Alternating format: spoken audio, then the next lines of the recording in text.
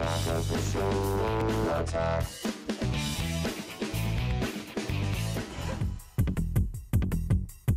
you ever want to get your hands on the cool stuff you see in Wire Magazine? Well, for 5 weeks, Wire Magazine is taking on physical brick and mortar form here in New York.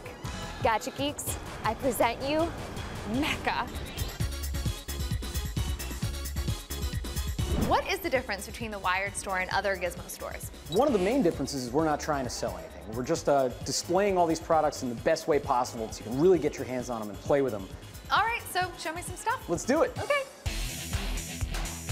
This is the Acer all-in-one PC. It's got a 23-inch touchscreen, it's got a 1 terabyte hard drive and a Core i5 processor, and it's got a HDMI in so you can show HD content and use it as like a TV. And it's got video games. That's right, we're running Civilization 5 on Steam here. Nice. Wow, I have a crush on that Arabian Night-looking guy. That is my grandfather. I'm just saying that. This is a DIY robotics kit from DigiKey. These are the sumo bots. Oh, look at them. They're like really bullying each other. Well, that's it. It's sumo. They're like little fat guys trying to shove each other out of the ring. How much would this go for? This is $240. $240? I could watch these things all day. In fact, why not? So what's this?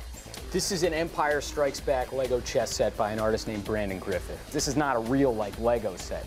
A dead giveaway is the Stormtroopers have guns. Lego doesn't make guns. And then over here, we have Harry Potter. Huge fan of Harry Potter. I may play with this later. Unhand your sword. I will not. I will defend Hogwarts. This is the Trosson Robotics Robo Turret Vision tracking starter kit. Right now, what we're tracking is red, so I got a red flashlight on my phone. And look at it go. Yeah, look at that. We're on camera. Behold, the $4,000 toilet.